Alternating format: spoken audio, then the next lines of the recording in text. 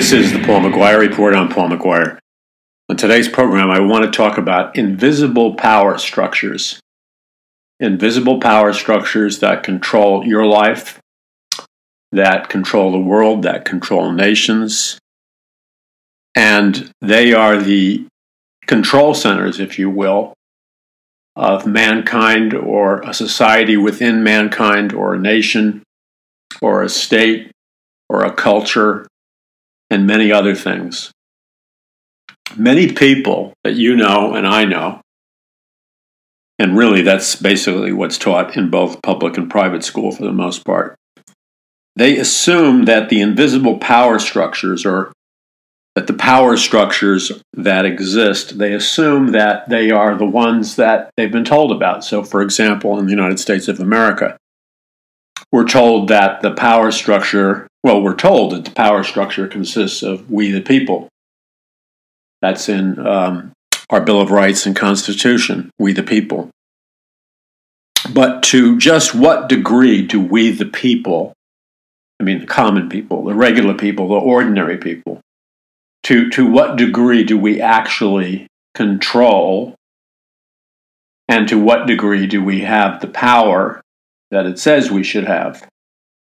I mean, we have the theoretical power structure, or the theoretical power structure, which we are told exists.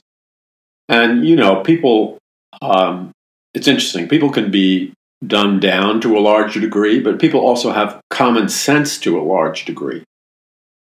At least some people.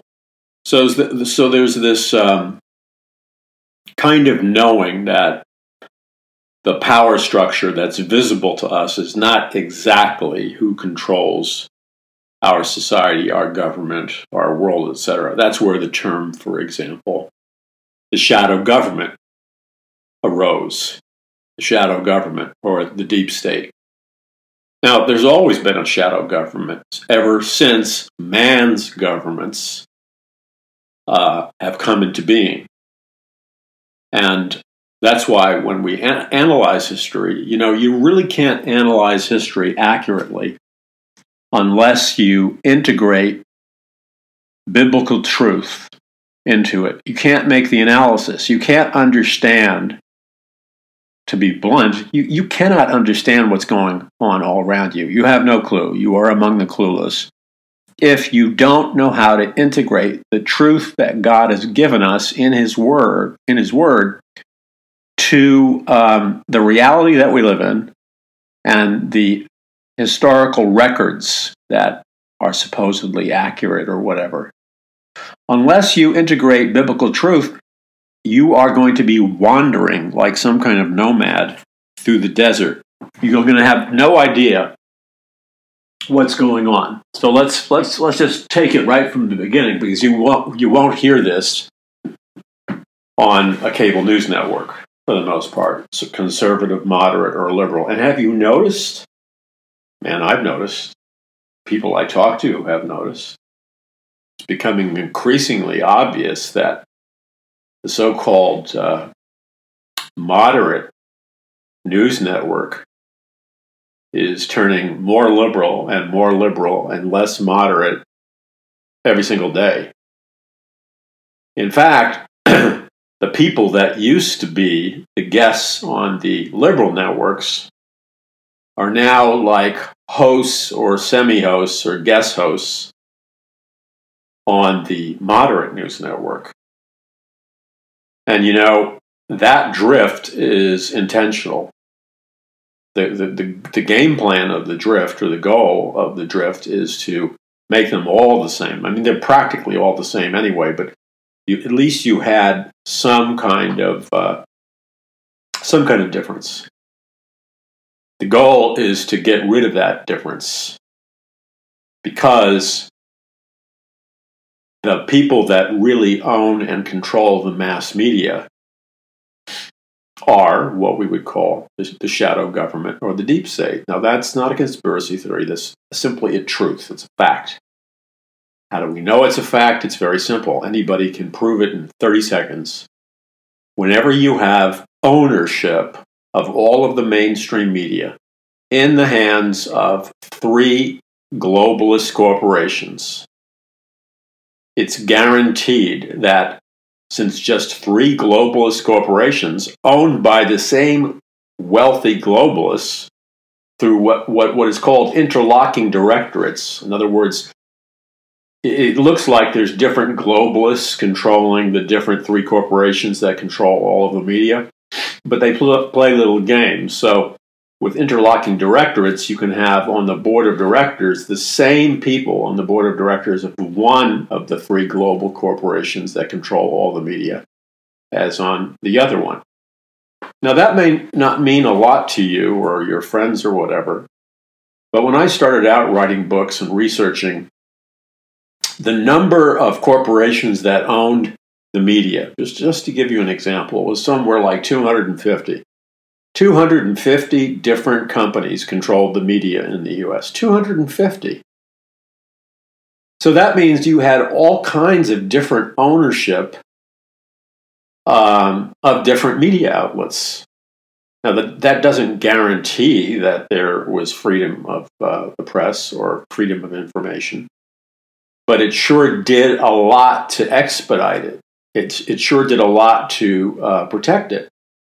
So what has been going on behind the scenes, and I remember watching this because, I would write a book with a copyright date on it. And in one book, it would be like, let's say when I started writing books, it was like 165 corporations owned the media.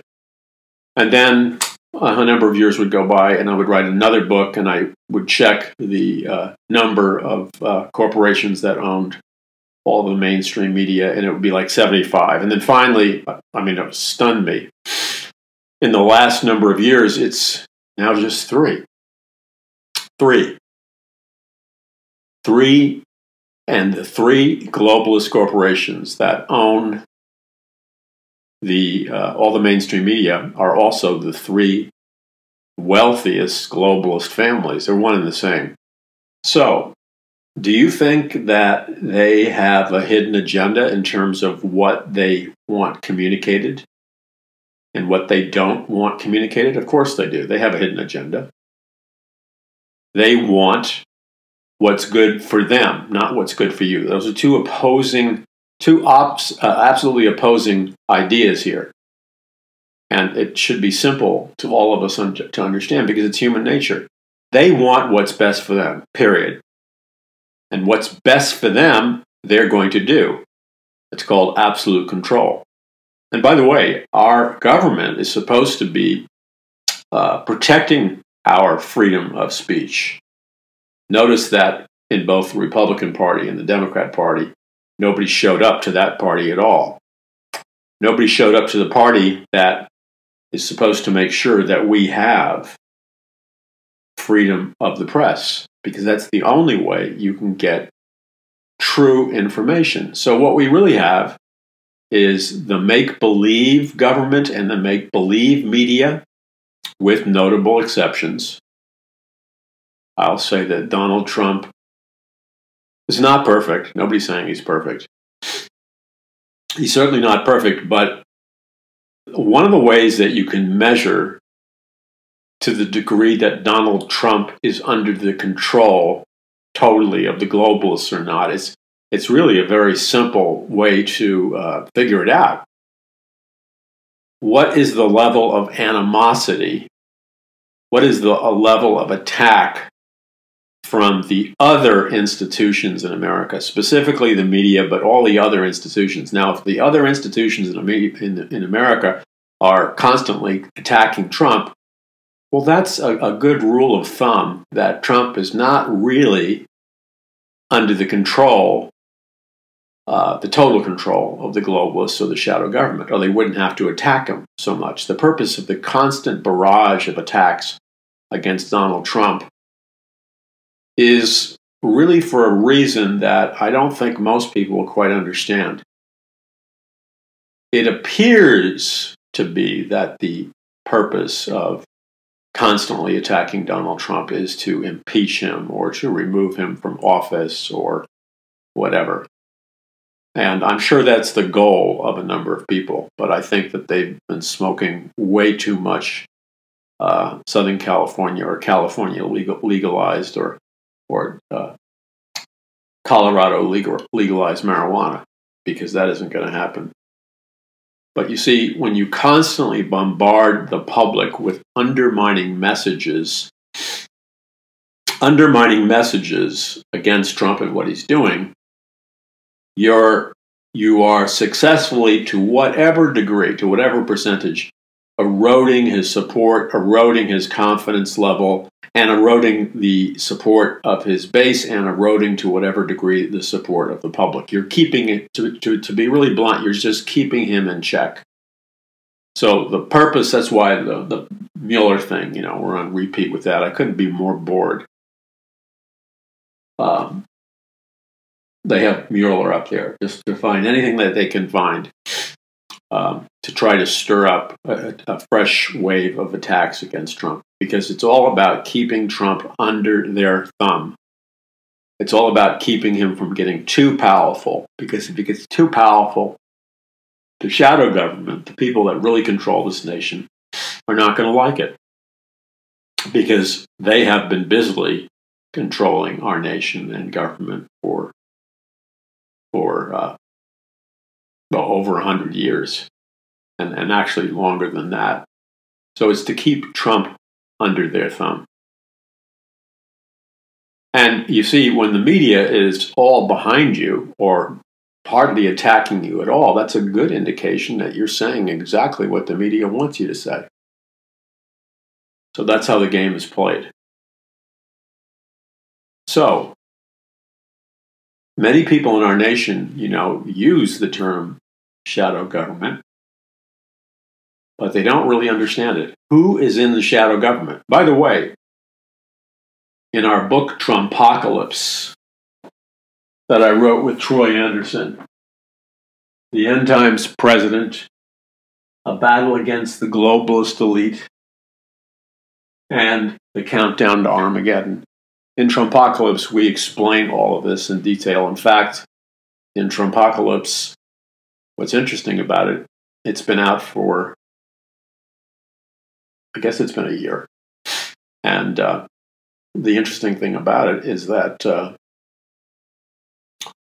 it reads as if it was published yesterday, because all of the information is critically up to date. And the blueprint that we said they would use against Trump is, in fact, the blueprint they are using against Trump in an attempt to destroy him. The tragedy is that there's such a disconcerting percentage of Christians and evangelical Christians whose biblical worldview is so shallow that they cannot analyze the situation properly. Their minds are molded and shaped by the media because they don't have minds of their own. And that's why you will hear me constantly talk about this, constantly talk about the need for being self-educated, the need for reading, the need for having knowledge. Because you see, the communists understood this when they began their communist revolutions, which began around 1917 with the first communist revolution, which was called the Bolshevik Revolution, which was the communist revolution, also known as the Russian Communist Revolution. Financed, by the way, and this is a documented fact, it's financed by the international banking families, both in Great Britain and in Wall Street. That's a fact. That's who financed the communist revolution.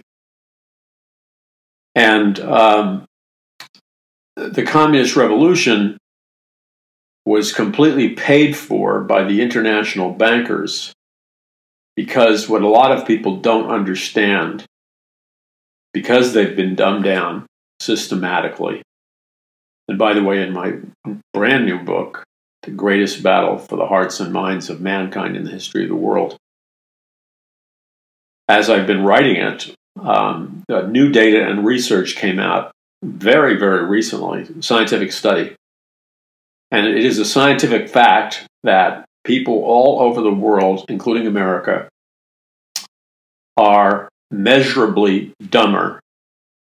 They've been dumbed down than they were 10, 20, 30, 40 years ago. In other words, there's been a decline, a scientific, measurable, trackable data that proves that people are dumber now than they were 40 years ago or 30 years ago or 20 years ago.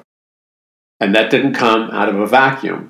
That came about by design, because it's much easier to enslave a nation or bring a nation into captivity when you dumb them down first. And the communists understood this, because the people that created communism were very evil. In fact, they are or were Satanists. That's not Paul McGuire's opinion. I have that.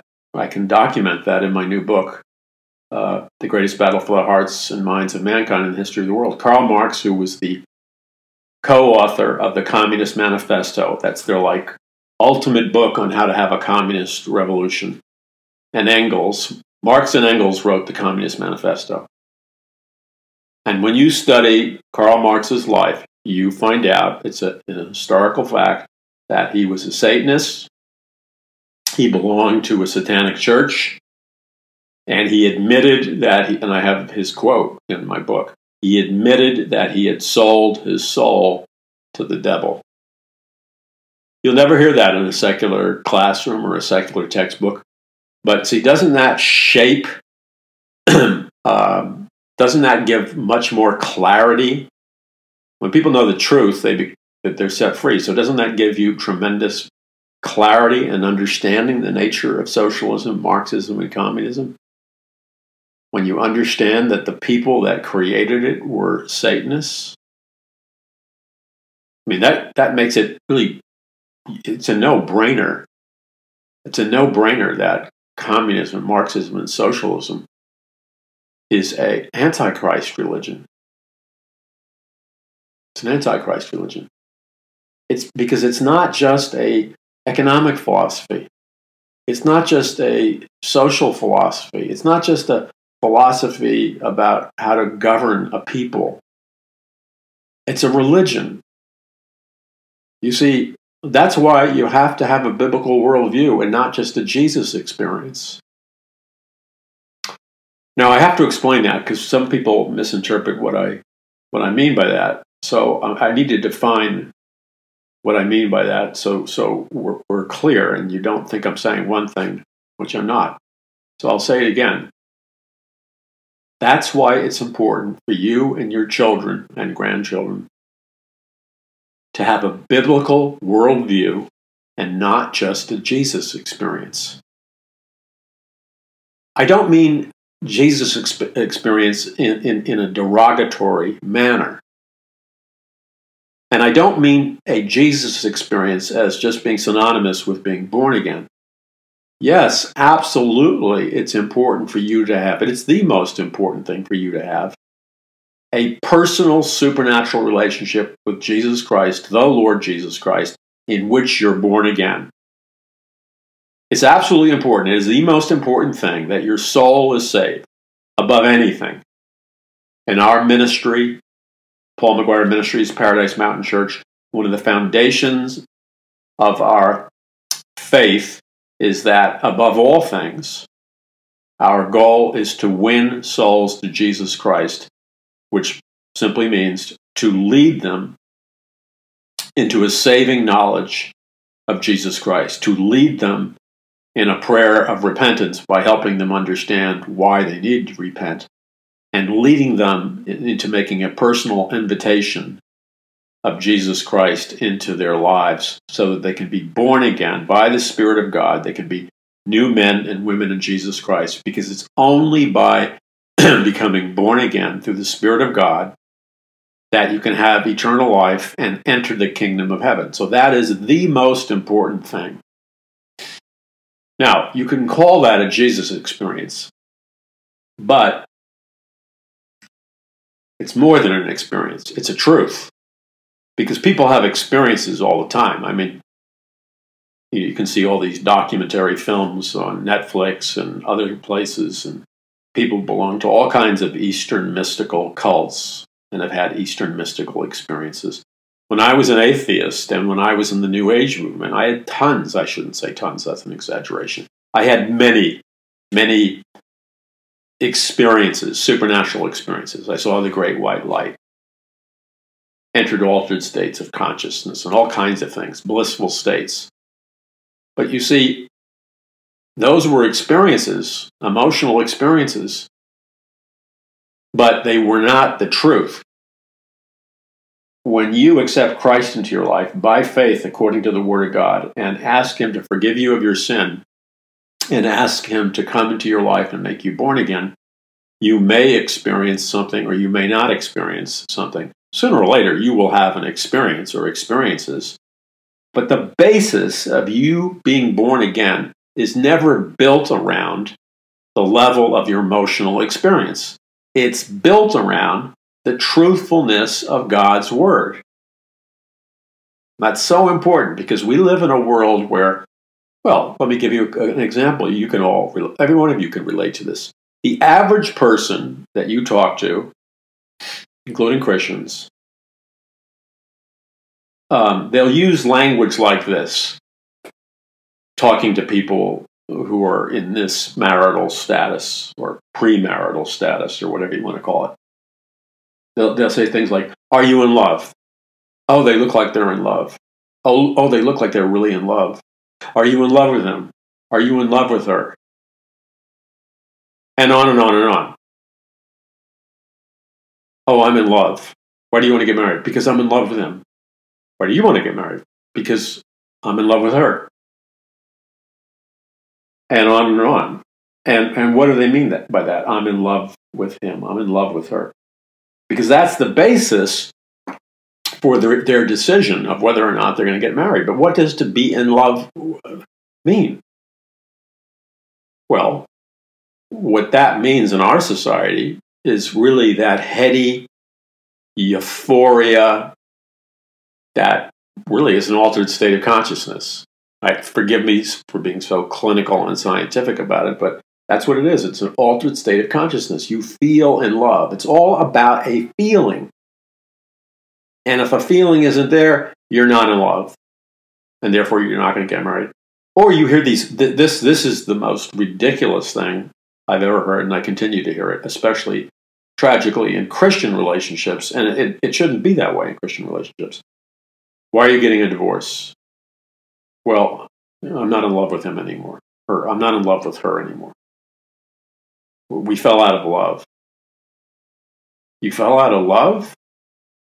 It's like saying, let me give you a very bad analogy. I mean, it's really bad, so forgive me up front.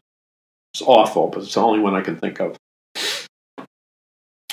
I'm the kind of person that I have, we all have like inner instincts. That's an emotion, by the way. Inner instincts of what we should do and what we shouldn't do, and things that are safe for us to do and things that are unsafe for us to do. So, for example, there are certain physical activities when I was a kid or in college that I wouldn't do because I didn't feel safe doing them, even though by nature I was very adventurous and rebellious. And in many areas, I would try anything, but there were exceptions. I never felt comfortable riding on a motorcycle. Okay, now that's just me. Other people feel comfortable about it. There was just something about a motorcycle that bothered me, and I can tell you exactly what it was. I would look at people riding motorcycles. It looked like a lot of fun. My favorite movie, one of my favorite movies back then, way back then, was Easy Rider with Peter Fonda and Jack Nicholson. You know, they're on a motorcycle. And besides the fact that one gets blown away on the motorcycle, riding these big Harleys looked like a lot of fun. So part of me was attracted to riding a motorcycle, but this was the problem I had with it. Back then, they didn't require you to wear motorcycle helmets, so you could ride your motorcycle anywhere and you didn't have to have a helmet on. But I would see everybody I knew who had a motorcycle or motorcycles going down the freeway and stuff. and you see a guy, it's usually a guy, but a lot of girls too, and, it's one person, and they're on basically forgive me, motorcycle riders, it's like a bicycle, but it's like more intense, heavy, has a powerful engine, bigger tires, etc. But it's like a big, muscular bicycle with a high-powered engine, depending upon what you're riding. Now, the people who are into motorcycles are going to disagree with me, and that's fine. I'm just talking about me. What I would do is I'd look at the motorcycle rider and I'd say, and maybe it's because I came from big cities where the traffic was always crazy, and I'd say the only thing between that motorcycle rider and the car in front of it, or the car next to it, or the car behind it, or their body is the pavement of the freeway and the heavy metal of the automobiles around it. There's no cushion. There's nothing to protect your body and brain should you have to come to an abrupt halt, or should you smash into something, including the pavement, with your body. There's no barrier. There's no protective barrier between you and that motorcycle and the pavement or whatever. So because of that, I never felt quite safe, and I really didn't like to explore the idea of riding a motorcycle. So this guy who's in my first year in college, I lived in the dormitory, and then after that I lived in houses and stuff. So this guy in the dormitory, I'm late for class, and he says, look, just jump on the back.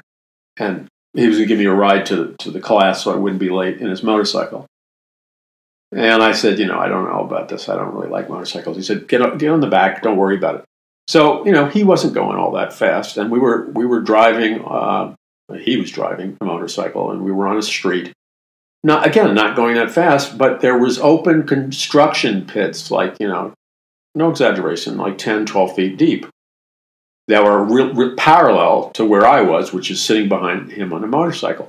Well, for whatever reason, this is my first time on a motorcycle in a long time, he hits a bump, and I go flying up. And fortunately, I catch myself because I fall off the motorcycle but land on my feet, and I didn't go into the 10-foot or whatever it was pit. But, I said, no thanks, because I'm just not comfortable around being on a motorcycle because there's no protective barrier.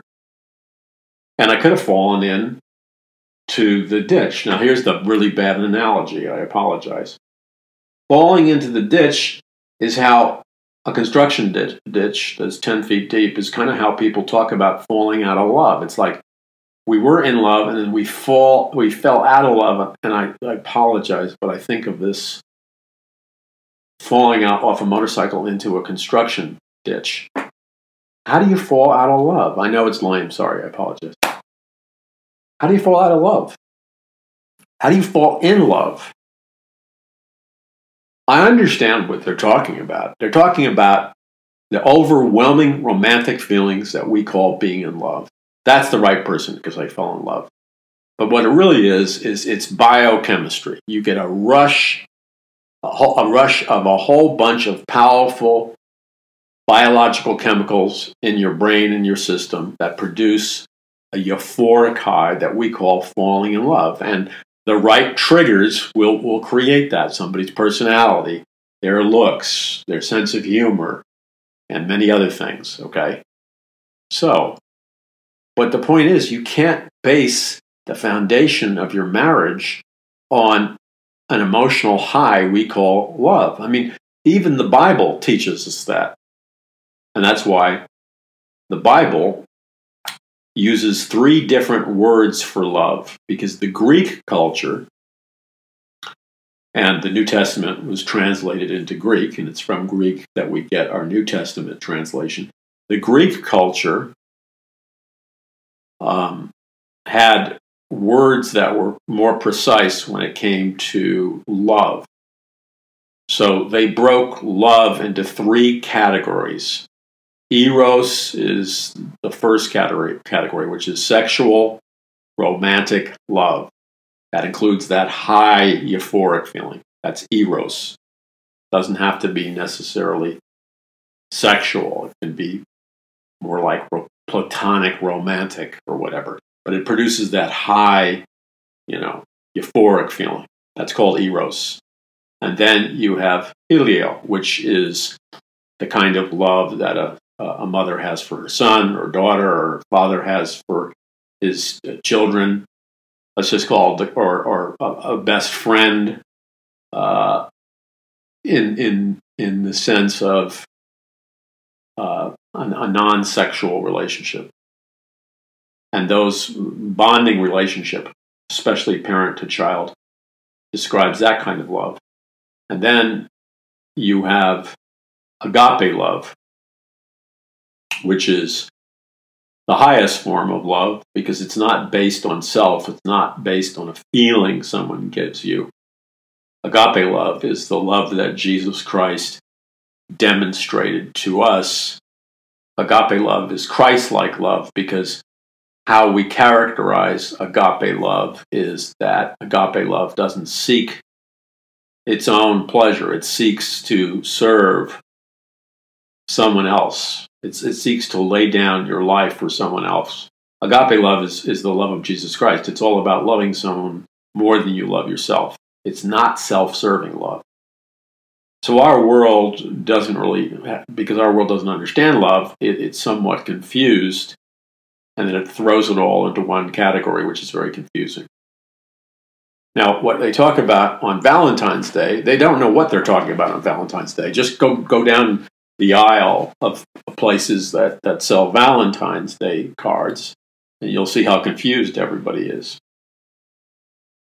I mean, on one hand, it's eros, and then it's not, or whatever. But the point is that no matter how high and romantic and euphoric your feelings may be for another person, no matter how much you're convinced that you are madly in love with somebody else,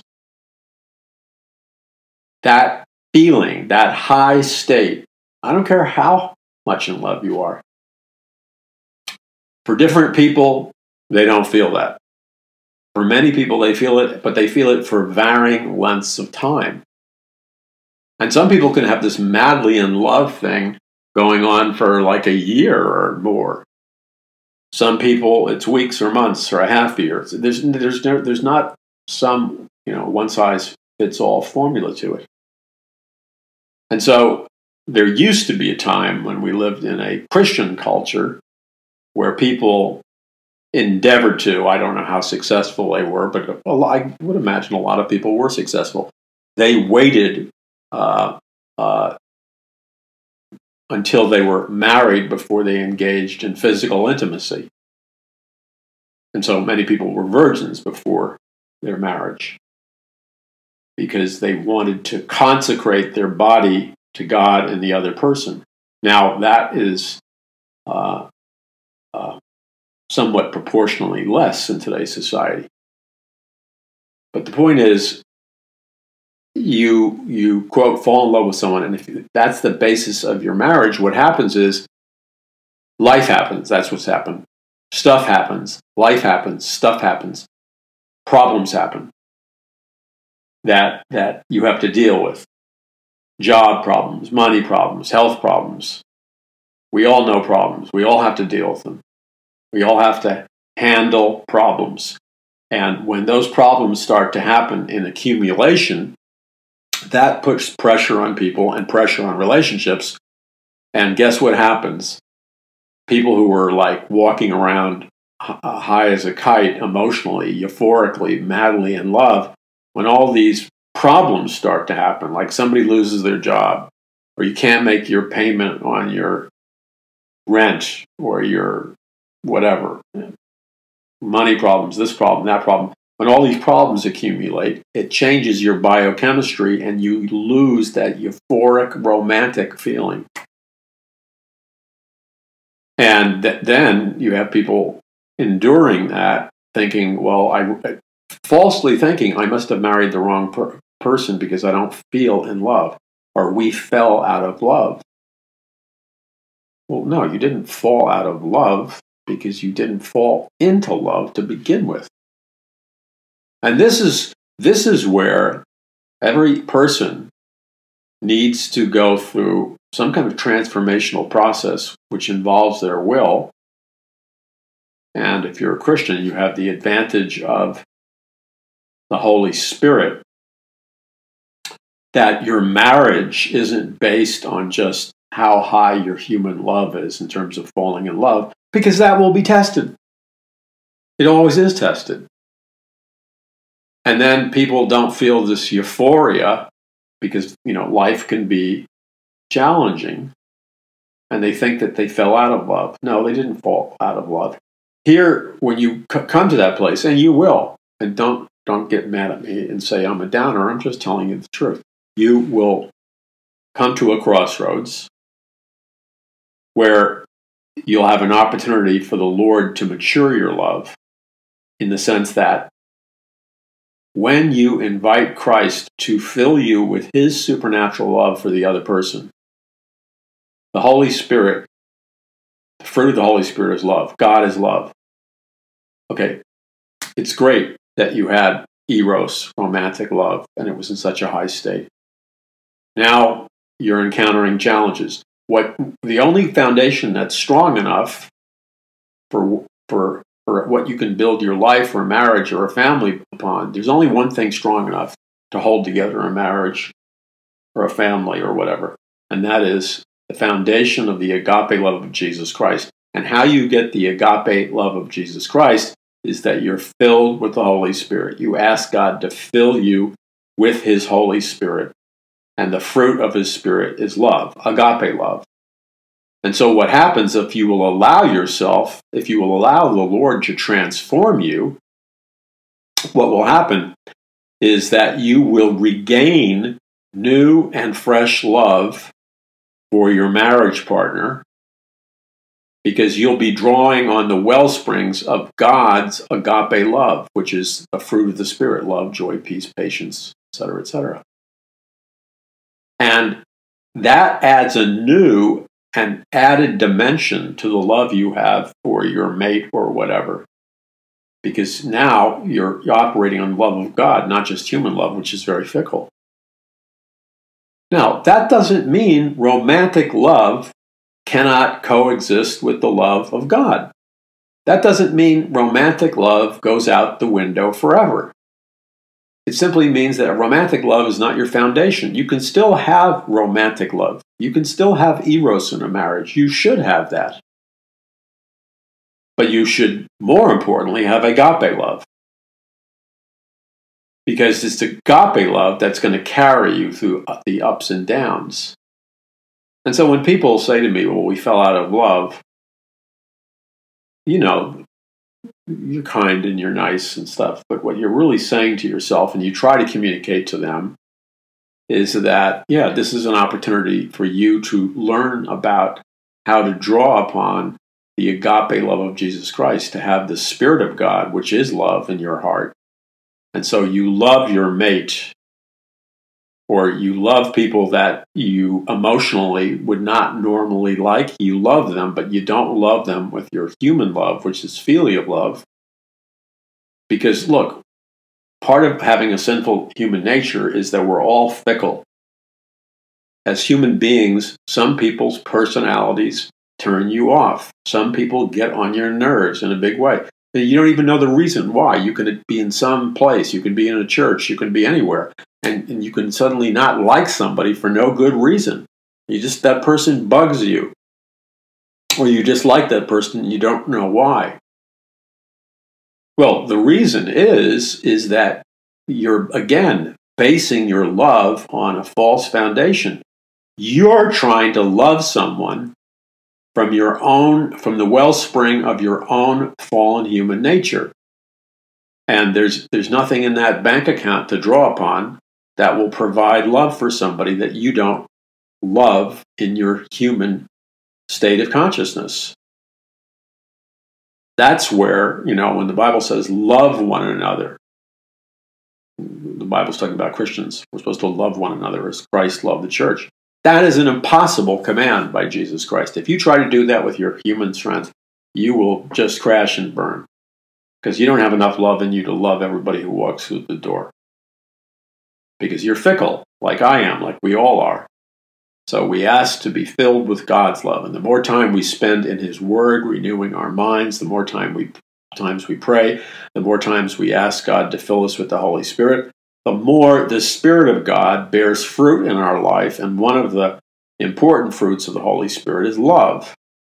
Then we love the person that our human part of us doesn't like. All of a sudden, we like them because we're walking in the Lord. We can like a mate and forgive a mate. You can be married, and it doesn't take long for there to come about an accumulation of grudges, resentments, unforgivenesses. Bad English, I know. All kinds of stuff about your mate can come up as time goes by. And what happens is a lot of people stuff that into their subconscious or sweep it under the carpet. Could be constant resentment regarding any kind of thing regarding your mate. And you let it build up, and you let it build up, and you let it build up, and you don't take it to the Lord, or you don't deal with it. And then something dumb ignites it. Boom, you explode in anger, or you run out the door and you threaten to divorce, or maybe you intend to divorce, who knows. Why? Because you were trying to build your relationship on human love, and human love just doesn't cut it. So we don't fall in and out of love, and we need to teach ourselves that, and need to teach our children that. We're not negating the legitimate experience of, in its proper context and in its proper place, eros or romantic love. And remember, eros can mean physical intimacy, but it can also be simply that emotional, euphoric high of being in love. In either case, and sometimes it's both together. And God has a plan for that. It's called marriage. And that's to protect it. And when you're married, if your marriage, this sounds corny. I apologize for it sounding corny, but I can't think of a more truthful and better illustration. A marriage is like a garden. It really is. If you tend to the garden and you plant the right seeds and you water the garden and you take care of it, the garden will bear fruit or flowers or whatever and green leaves. And it's a place of replenishment and healing. And it's a garden that's taken care of well is a place of refreshing and healing. Marriage can be like that, but it requires work. If you're going to not water the lawn in California, you're going to have one. You know what it looks like in California? You know what it looks like. It looks like a bunch of brown, burnt camel hair, brown blankets. Hideous looking. And that can happen right now with the heat in California. You stop watering your lawn for 4 days. By the 5th day, you're risking your entire lawn going brown. Just burn up. That's just like 5 days of neglect. But if you tend to the garden, and a lawn is part of a garden, you water it. Same with marriage. You have to nurture each other. You have to forgive each other. You have to build each other up. And guess what happens? When you do that, it's not magic. When you do that, all of a sudden, the feeling of, oh, I'm falling in love happens again. It may be just like it was when you met each other in your 20s or whatever. Oftentimes, if you've been married a longer period of time, people will have the mistake about marriage over a long period of time. It doesn't. It can be incredibly romantic and in love, but you know what? People will tell you it's better, it's deeper, it's richer. Now, I'm not a drinker, and I'm not somebody who's a super legalist either. But people tell me, and they wouldn't have to tell me because I used to drink like a fish, for crying out loud, but that was a long time ago. It's like fine wine. Cheap wine tastes it. I'm not a big on wine tasting because I don't drink, but fine wine that's aged properly has a deep, rich flavor. And so a marriage where you've been through ups and downs can have a deep, rich love that is far more euphoric in the long term than, the flash of experience, momentary experience. So we don't fall out of love. We don't fall into love. We're participants in it, and we have a very important role to play. And this is the role, by the way, that was given to Adam and Eve by God. God was pretty basic, wasn't he? He put Adam and Eve in paradise called the Garden of Eden, and they were responsible to tend or take care of the garden of their life or lives. And by doing some few things that they had to do, I don't know exactly what they had to do, the garden flourished and they lived in paradise. And their relationship flourished and they lived in paradise. So God, wanted to make a very simple communication. If you tend your garden will be a blessing to you. If you don't tend to your garden will become a curse for you. Well, life is like that. Not just marriage, but all of life. And that includes being a single person who's a Christian. It includes your spiritual life. It includes your parenting life. It includes your working life. The same principles that Adam and Eve used to tend the garden, those principles are applicable in all areas of life. And if you listen to what the Holy Spirit is saying through His Word, and you tend to the garden of your life, you produce an atmosphere of fruitfulness and abundance and joy and healing in all of life. It's kind of simple. So, freedom of speech, ownership of the media is an essential part of this. And when someone doesn't have a knowledge of the Bible that's deep enough to be able to teach you the important connection and the all-important relationship, let's say, for example, between their personal walk with God, the role of the church, the role of the individual Christian, and how that directly connects to everything we're saying regarding society and culture and the mainstream media. If the person that's teaching you the Bible does not have the depth of knowledge of the Scripture to be able to make a direct connection between what your spirit is being fed in the media and what the fallout of that will be, then you're going to the wrong church. No wonder your crops are drying up. And when I say crops, I'm talking about your life. If you're looking at your life and your life, there's an absence of fruit in your life, everything's drying up and becoming barren, well, maybe it's time for you to ask, where are you being fed spiritually? Where are you? What kind of nutrition are you being exposed to spiritually? If you never hear somebody teach you, for example, on the direct connection between the media and what the media is putting into your mind, heart, soul, and spirit, and the importance of that, and your walk with Christ, then you have made a fatally wrong decision. And don't blame God if your life seems cursed. Don't blame God if there's no fruit in your life and your life seems cursed.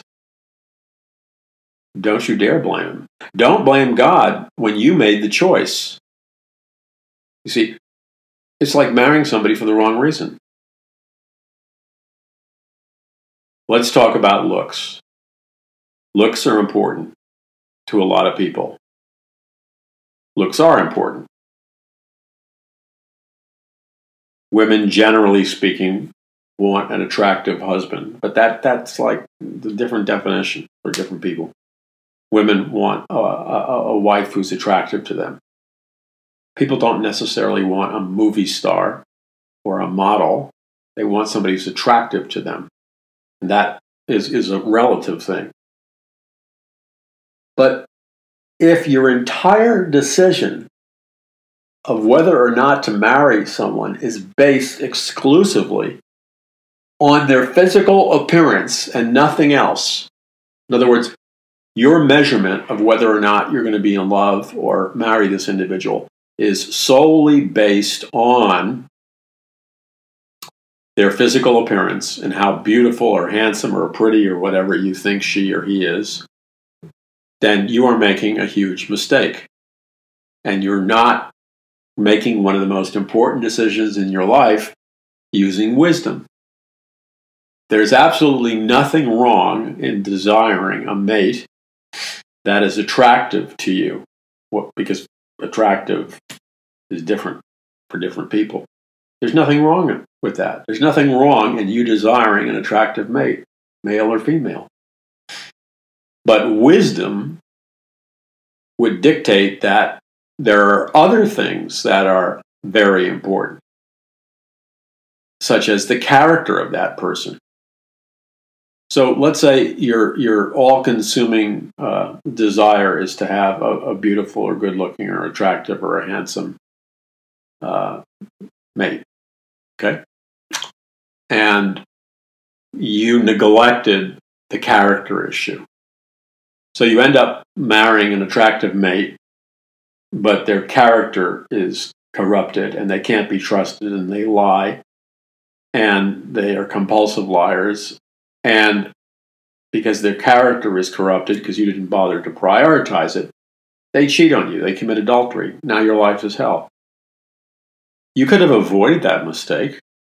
You could have avoided the nightmare of the divorce and all the pain and suffering that went along with it if you had bothered to seek the Lord and analyzed your prospective mate, not just based upon their physical characteristics, but other very important characteristics such as their character. What kind of person are they really underneath the looks? Because not everybody that's pretty and handsome are pretty and handsome inside themselves. You know that. Do they have wisdom? Are they long-suffering? There's so many other things to consider. So don't blame God if your marriage goes bad because you didn't think it was important. The only thing that you cared about was their looks or how much money they had. There's nothing wrong with wanting a partner who can help provide a good living for you. There's nothing wrong with that. Nothing wrong with that at all. But if that's your only method of measurement, and then the person turns out to be the most selfish person there is, it's not going to work. So you need to have the wisdom of God. So this same wisdom of tending the garden needs to be applied to all of life. And that includes the nation we live in, the society we live in, the culture we live in. And how does one become wise? Because you see, when you have wisdom, all this stuff falls into place. When you lack wisdom, you're a walking target. You're a sucker for destruction. So what you really need is like life wisdom. That's what you need. You need life wisdom. And so where are you going to get life wisdom? By watching The View every day? Do you really think watching The View every day is going to give you life wisdom? Are you kidding me? Watching The View is going to give you life wisdom? If you think watching The View is going to give life wisdom, I could just say, may the Lord have mercy on your soul, because that's not where you're going to find it. If you want to be wise, you got to hang around wise people. If you want to be wise, which God commands us in His Word to become wise, you need to go to sources where wisdom is available. And that means you avoid sources where stupidity is being sold as if it was wisdom. You're listening to the Paul McGuire Report. I'm Paul McGuire. We'll be back in just a moment. We have upcoming Paradise Mountain Church meetings. We have new videos. We have the brand new book you can pre-order. And we have a Paradise Mountain Church meeting August 28th, Thursday. Mark it on your calendar. The directions are at paulmcguire.us. That's August 28th, Thursday, and then September 26th, Thursday, September 26th, Thursday, and August 29th, Thursday. I hope I said 29th. Paradise Mountain Church. But you go to paulmcguire.us, there's directions, you have to pre-register, it's free, but a map and all that stuff is available for you there. Visit paulmcguire.us, and we'll be back in just a second. This is Paul McGuire. This is the Paul McGuire Report. I'm Paul McGuire. So, falling in love, falling out of love. If we really understand what love is, you can't fall in love, you can't fall out of love. Unless you're basing your definition of love on a very popular illusion. And that popular illusion is what is called eros, or erotic love, or romantic love that involves physical intimacy. And that is not really love. It's a human experience, but it's not true love. True love is agape love. It's spiritual love. And it's only when you build your life or marriage or whatever, a society, to the degree that you can build it in agape love, even in a secular environment, you shape the reality that you're living in, and you create a foundation that's strong enough to withstand the test of time, because adversity, difficulty, and challenges come into everybody's life. So, how do you acquire that love? Well, one of the primary ways you acquire that love is you study and read the Word of God. You feed off the Word of God. Because the Word of God teaches us, it's the only source, it's the only spiritual source of any spiritual book that will teach you about authentic spiritual love or agape love. If you're trying to get an idea of what true love is about from a secular media, which has no clue whatsoever, your life will be a wreck.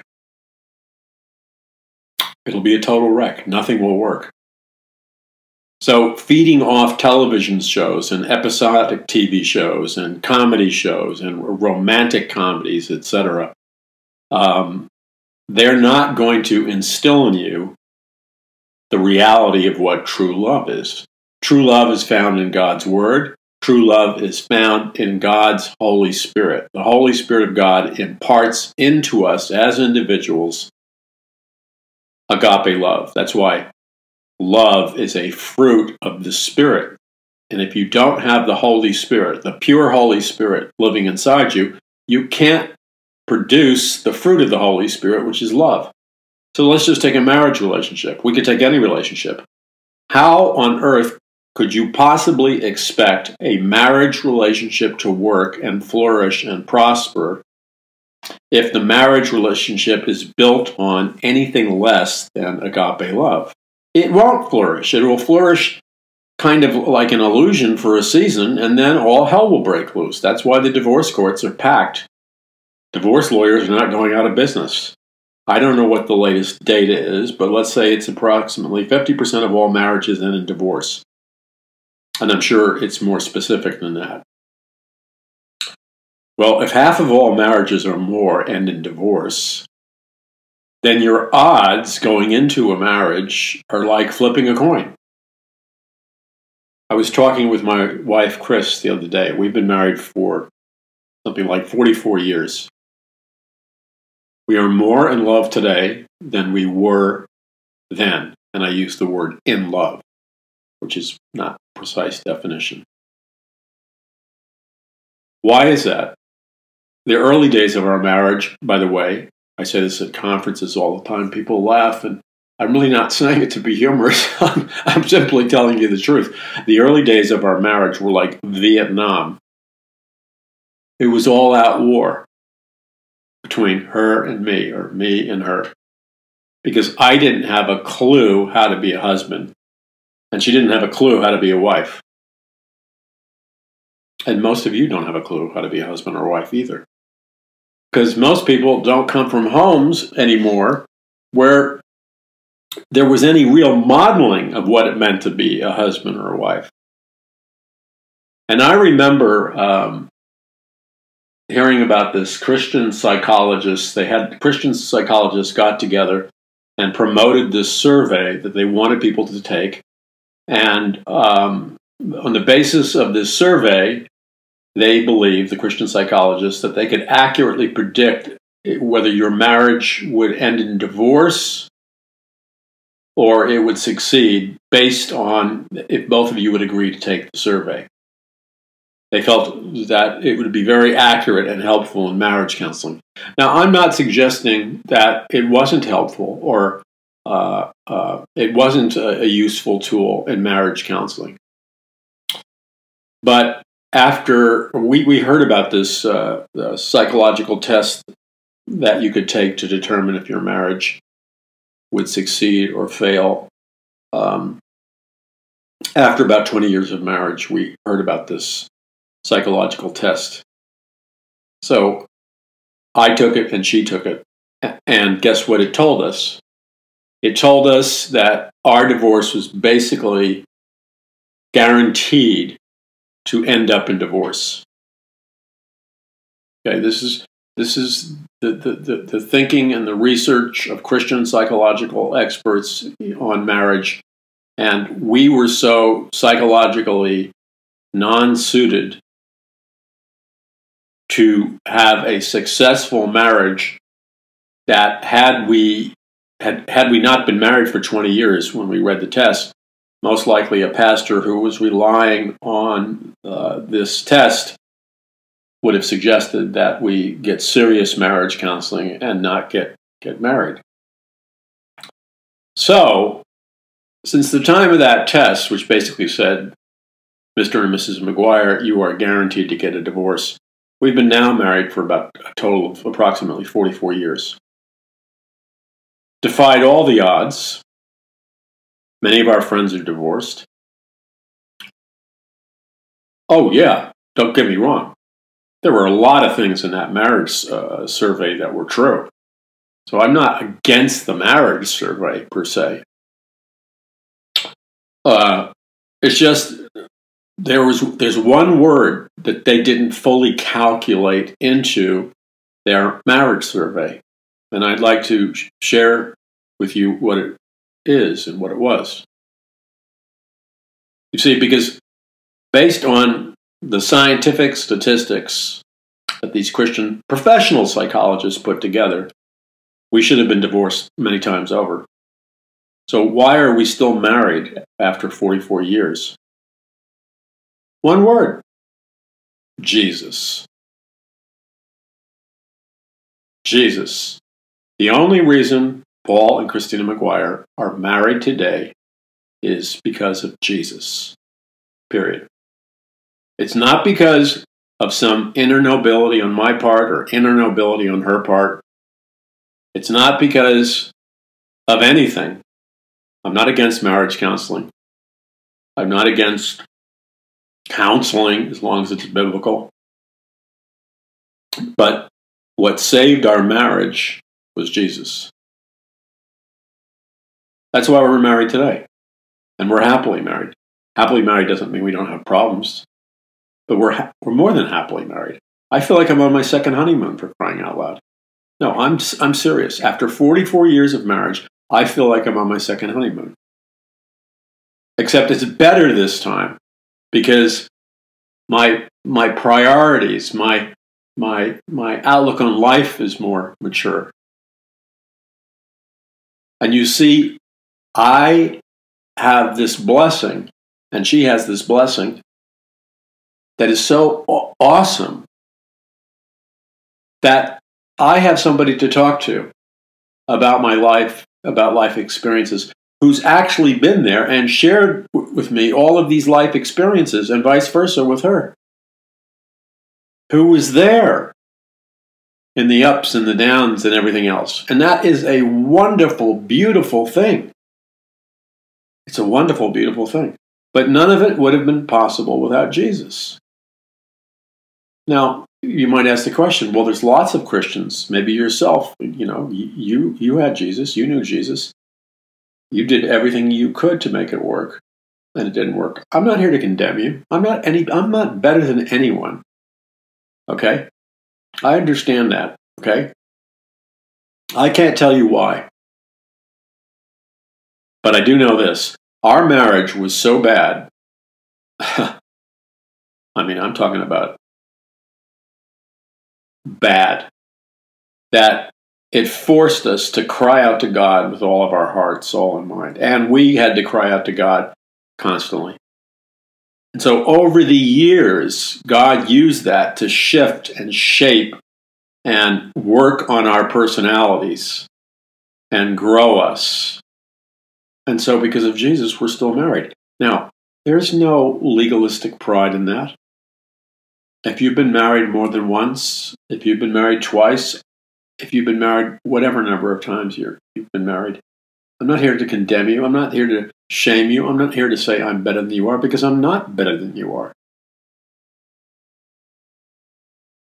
I'm simply saying that no matter what marriage this is for you, or if you're single or whatever, the hope is Jesus. Now, we live in a fallen world.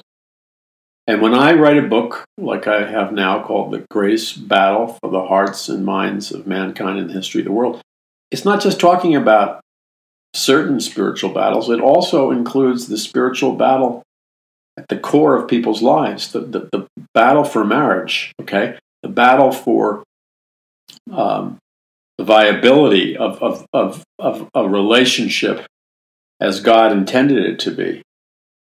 But we live in a fallen world. And because we live in the fallen world, the spiritual battle is raging all around us. So this is one of the major premises of my book, The Greatest Battle for the Hearts and Minds of Mankind in the History of the World, which you can pre-order now at paulmcguire.us. The basic premise is there's a spiritual battle raging unlike any other battle we've experienced before. And this impacts everything. It impacts marriages, it impacts children, it impacts child raising, it impacts all kinds of things. So the stressors, the tensions, the obstacles are way, way beyond what they used to be. So I am not putting myself in a position of judge or criticizing people. It's a spiritual war zone out there. I understand that. So please, whatever you hear out of this program, the Paul McGuire Report, I don't want anyone walking away from listening to today's program feeling under condemnation, feeling that they failed God, feeling that feeling any sense of shame, feeling that they haven't measured up. Okay? I don't want anyone to walk away from the program feeling that way, because that would be to miss the point. Remember, in addition to the word Jesus, the blood of Jesus has cleansed us of all sin, past, present, and future. We all have different personality structures. We all have different backgrounds. This is a very dicey thing to say, and I'm not avoiding the truthfulness of the Bible. But you see, each one of us had a different childhood. Each one of us had different inputs, different experiences in our life, and all of this together adds up to how we make decisions, why we make decisions, etc., etc. So Paul McGuire is not necessarily spiritually superior because he's still married and some of you are not. That's not how it works. You had a different life experience than I had. You had a different childhood than I had. Different things went into the cake mix, so to speak. So I don't want anyone to feel condemned. The key is to put your heart and soul in the direction of God and cry out to God, and you do the best you can, and you cry out to God to make up the difference. That's the key. The key is that you're not resisting God. The key is that you may be imperfect about it, but your intention is to follow God. You may not be 100%, but your intention is to follow God. That's the person that the blessing of the Lord is upon their life. It's not upon the perfect person, because if it was, none of us would qualify. God's blessing is upon the person whose intention, the intention of their heart, is to follow God, listen to God, and obey God. You will be blessed. You will walk under the blessing of God if that's your intention. Perfection is not the prerequisite. So I hope nobody goes away feeling condemned. Let me remind you of what you already know. We're all sinners saved by grace. Some of us sin in different areas. That doesn't mean one of us is better than the other. And in addition to that,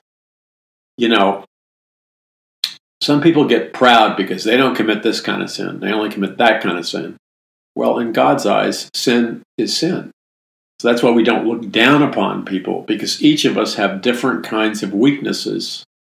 So it's not a matter of pride. We're all created differently.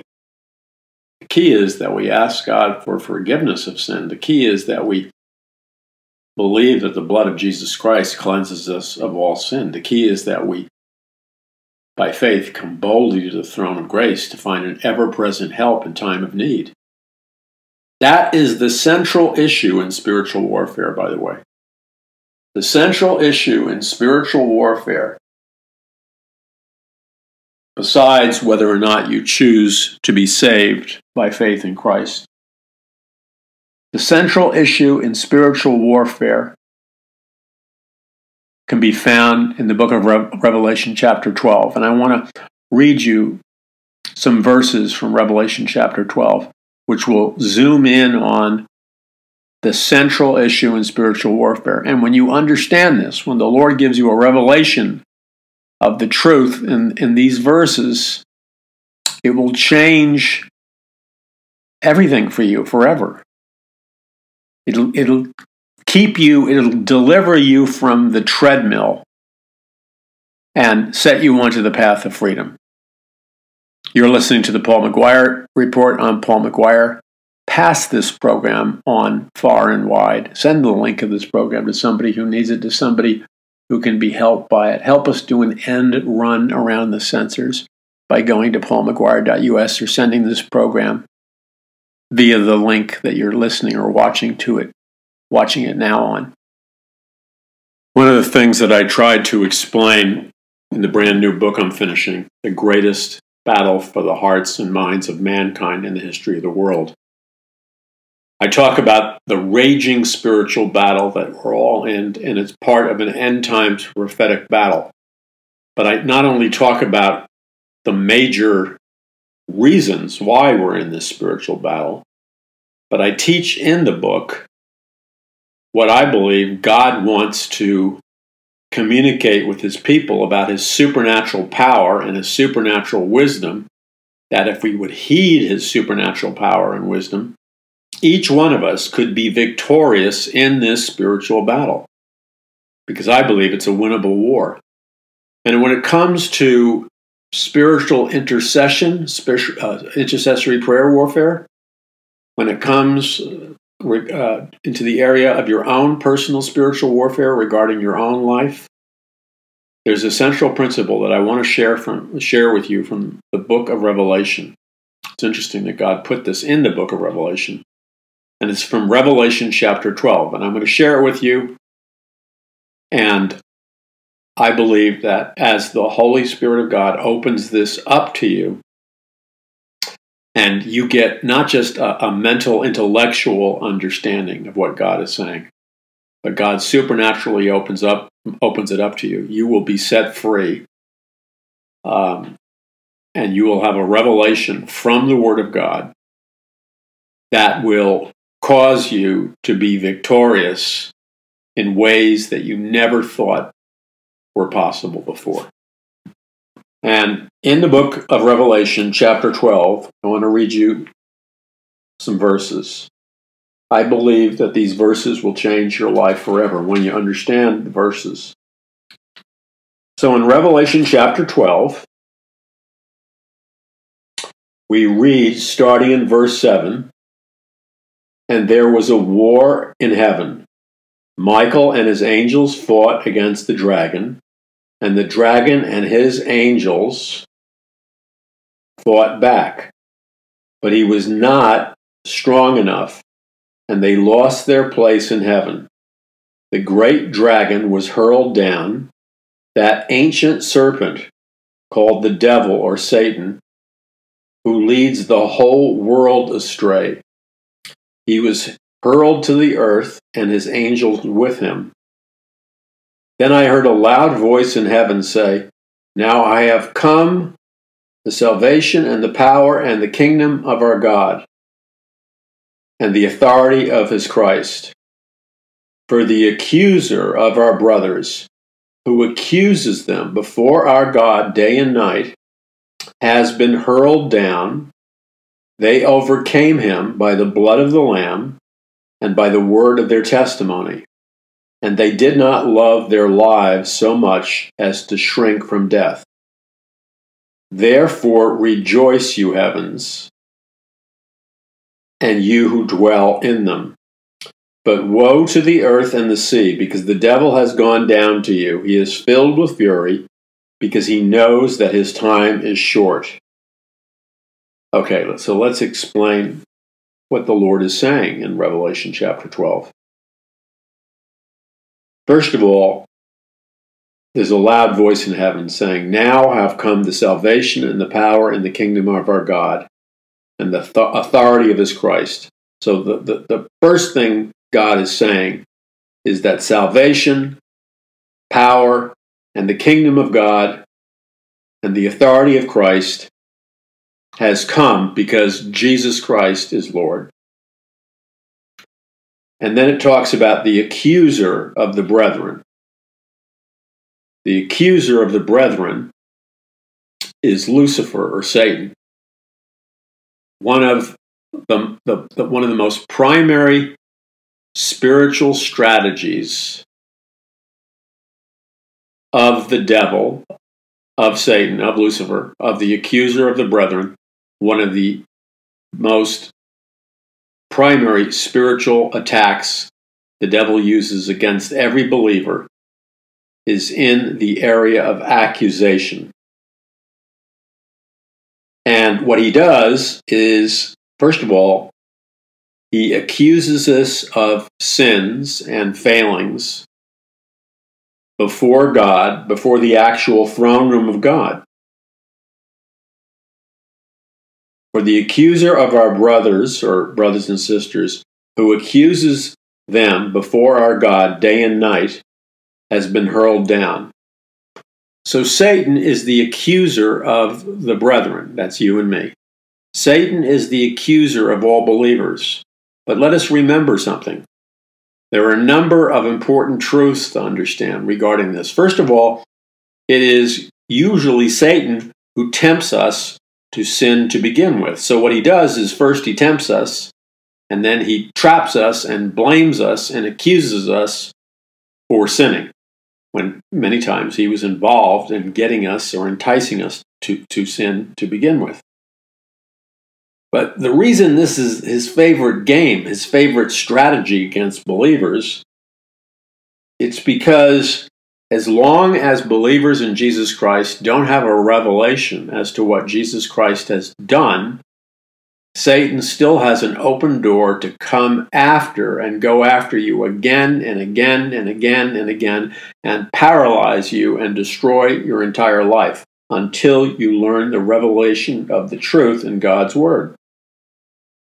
For the accuser of our brethren, who accuses them before our God day and night, has been hurled down. They, that's believers in Jesus Christ, overcame him, who? Satan, by the blood of the Lamb and the word of their testimony, and they did not love their lives so much as to shrink from death. Okay, so how did they overcome Satan making accusations about them day and night before the throne room of God? And then let's bring it on home to our own personal lives.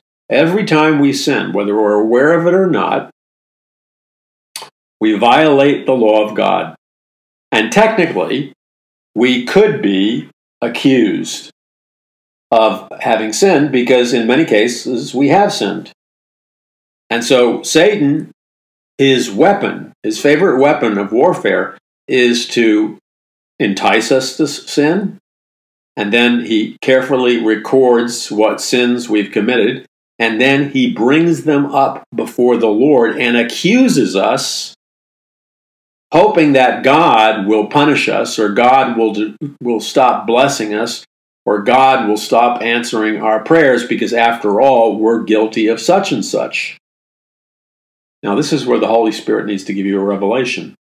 It may be true that you are guilty of this or guilty of that. It may be true that you've committed sins that should cause you to be punished by God. That may be true.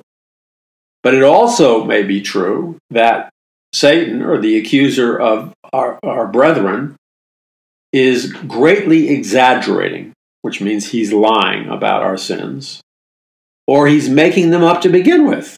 In other words, you didn't really sin. Or he's exaggerating to the extent which you have sinned.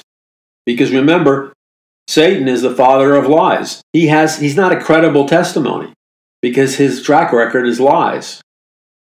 So he may be coming before the throne room of God, and his goal is to get you to feel so bad about yourself, so ashamed of yourself, that you wouldn't dare pray to God. You wouldn't dare expect to be used by God. You shirk away from praying for God's miraculous intervention because it always comes down to you don't feel worthy enough. You feel secretly inside an inner sense of shame, which prevents you from being victorious, which prevents you from being an overcomer in the great spiritual battle, which is what the intention of Satan is. So he tempts you, you yield to the temptation, and then he accuses you before God. Because his attack against you is all based on lies. He wants you to believe the lie that God has rejected you. But God has not rejected you. But Satan is accusing you because he wants you to believe the lie that God has rejected you, that God is finished with you. So how do you overcome the accuser of the brethren?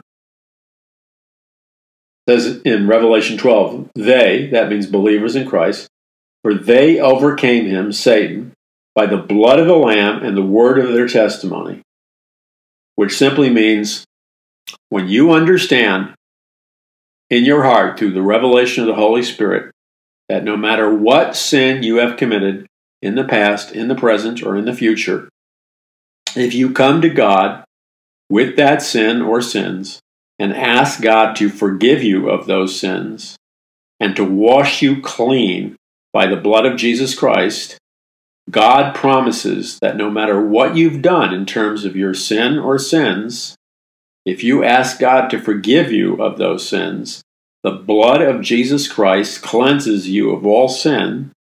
God chooses to no longer remember your sins. God now sees you because you've been cleansed of your sins by the blood of Jesus. So God now sees you as totally pure and holy. He doesn't even see the sin anymore. He sees you totally pure and holy because you have taken advantage of, by faith, his free offer of forgiveness of sins and cleansing of sins through the blood of Jesus Christ. So, even if you are guilty and you did sin, or even if Satan is lying and exaggerating or making it up, the bottom line is you can no longer be shamed. You can no longer be punished. You can no longer be exiled by God for your sin or sins, because those sins don't really exist anymore There's nothing between you and God, because all of your sins have been cleansed by the blood of Jesus if you've repented of them, and you've been forgiven by Jesus if you ask Christ to forgive you. You're totally cleansed by the blood of the Lamb. Therefore, when Jesus Christ or God sees you, he sees you as totally pure and holy. Therefore, all the accusations of the evil one don't amount to a hill of beans. They're hollow accusations. They don't have any staying power. They don't have any holding power, because you've been set free of those sins. Even if you're in the process of still struggling to overcome them, you've been set free. Now, God may set you free from sins. God may forgive you of all sin, which he does. But you may have to work out the consequences. That doesn't mean God hasn't forgiven you. It doesn't mean God is still punishing you. But sometimes we mess things up in such a way that it takes time for the Lord and ourselves to undo the mess that we've created for ourselves, which could last years. That doesn't mean we're condemned, though. It doesn't mean that we're not forgiven. It just means that there's a penalty to sin, the spiritual penalty Jesus Christ paid for. But sometimes we have to work out the practicalities of what we caused with our sins. But the point is, we are victory over Satan, who's the accuser of the brethren. We're no longer trapped under the lie that God won't answer our prayers or God can't use us anymore. We have been free. We have been declared free in the highest courtroom of the land. And so none of us should feel shame or guilt and condemnation over any sin in the past, no matter what it was. If we have asked God to forgive us, God has forgiven us through the blood of Jesus Christ. And that means we're cleansed by the blood of that sin, and Christ does not even see that sin. Now that is powerful, and that is why Christianity, among all the other religions in the world, is totally unique. All the other religions preach this nonsense about how you have to go through 1,000 reincarnations of a turtle, a frog, a donkey, a porcupine, a pig, over and over again until you finally work out your karma through the law of reincarnation. What nonsense. That's total bondage. Or, you have to chant Om for 27 years up on a mountaintop and think nothing but the word Om before you can be liberated or free from the wheel of births and deaths, according to some Eastern mystical teaching. All nonsense. All you need to do is know what the Word of God says. And what does the Word of God says? What does the Word of God say? It says, God's Word says that the penalty of all sin is death. And without the spilling of blood, there is no remission of sins. But we have an advocate, an attorney, who has died on the cross on our behalf. Jesus paid the penalty for all of our sins, past, present, and future, when he died on a cross for us. And then, if we ask him to, he will cleanse us of all of our sin by his blood, and we will be totally cleansed of sin. Therefore, the enemy, Satan, the evil one, can no longer function as the accuser of the brethren, because there's nothing for him to accuse us of, because God erased it all with his blood.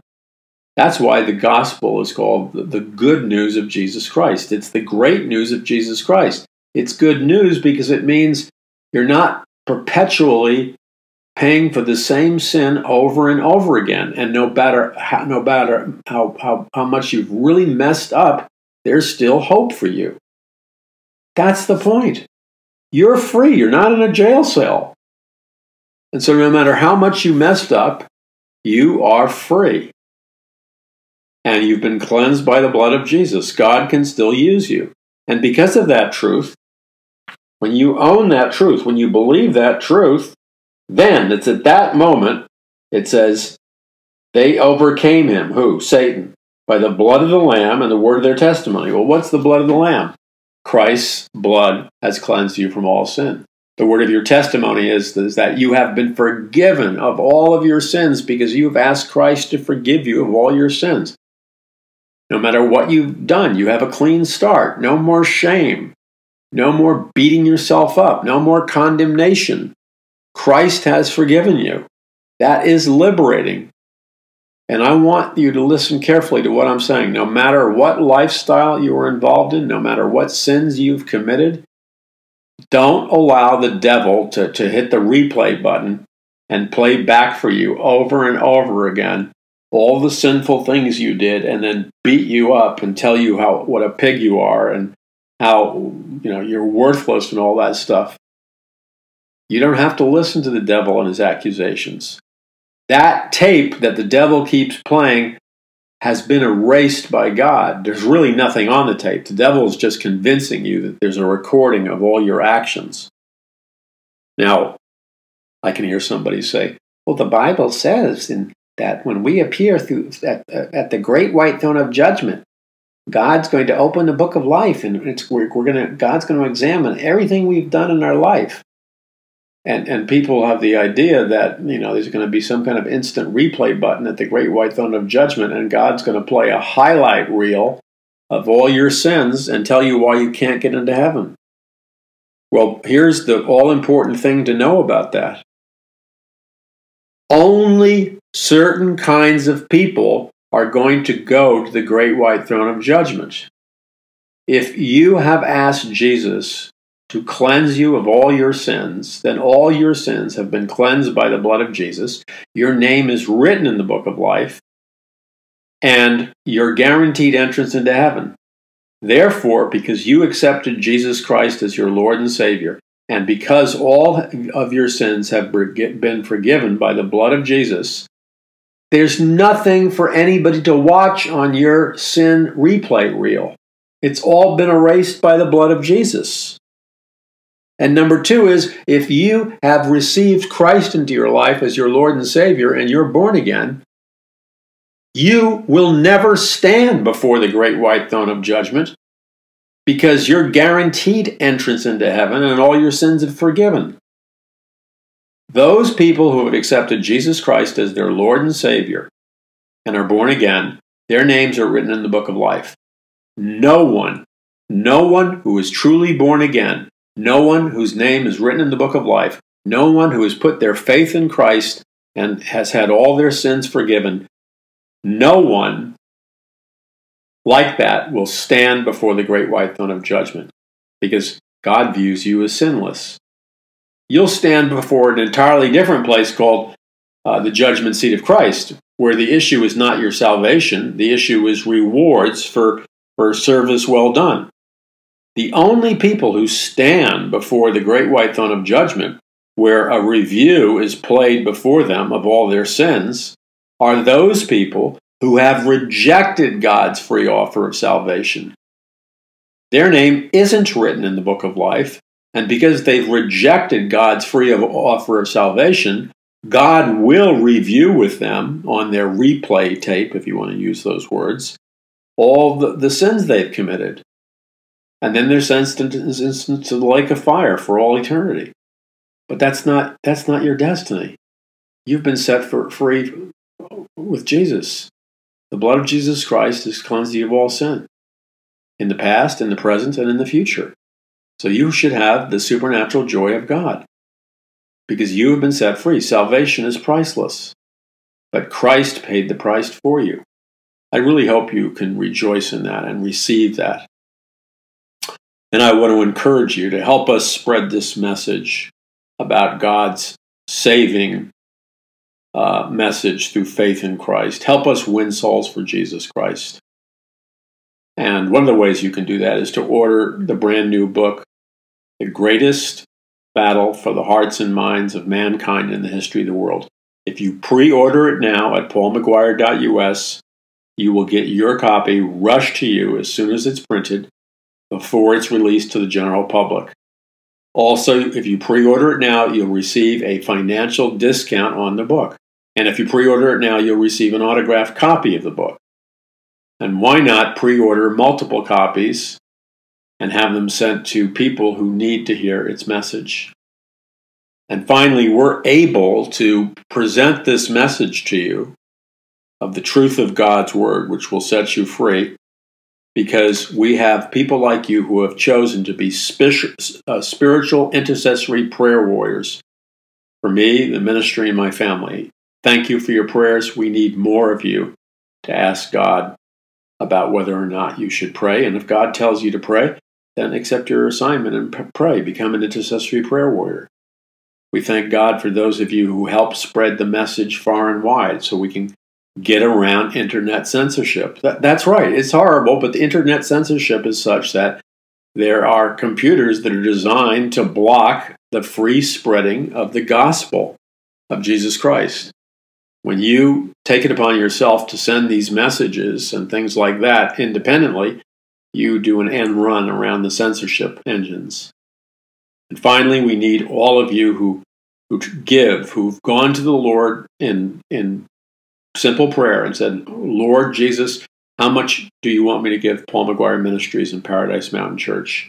And you waited till the Lord spoke to you in your heart, and you obeyed God. No matter what God told you to do, no matter how big, no matter how out of the box, whatever God told you to do, you simply obeyed Him. And we thank God for each one of you that have done that and have made a financial contribution and donation to this ministry. And then we thank God for all those of you that the Lord spoke, and God simply said, I want you to give this amount faithfully every month. Well, guess what? Those smaller gifts, faithfully given every month, add up to a lot when you're adding it up from many people. So never falsely assume that your gift, no matter whether it's large or small, is not important, because if there's a lot of people giving faithfully a small amount, it adds up, as well as those people that God has blessed to give a large amount. That's how we can continue ministering to you and expanding our outreach. So God bless you. Visit paulmcguire.us. Help us spread the word. And remember, there's no shame that you should be carrying. No guilt. The voice of the accuser of the brethren should be silenced in your life. And let's say you're in a struggle, as so many people are, against sin. Well, guess what? The very fact that you're struggling against sin means that you're spiritually alive. If you had given yourself over to sin, you wouldn't feel guilty about it. You wouldn't be struggling against it. I'm not telling you to go out and sin, but I'm telling you the very fact that you're struggling against sin is proof that the Holy Spirit is at work in you. Because people who are struggling against sin are people who deep inside don't love sin. They love God. So don't allow the devil to put false shame on you. When you repent and you ask for the power to overcome sin, you are pleasing the Lord. And you keep walking in that faith and that trust and that obedience, and God will break the power of that sin over your life. God bless you. I'm Paul McGuire. Visit paulmcguire.us. That's paulmcguire.us.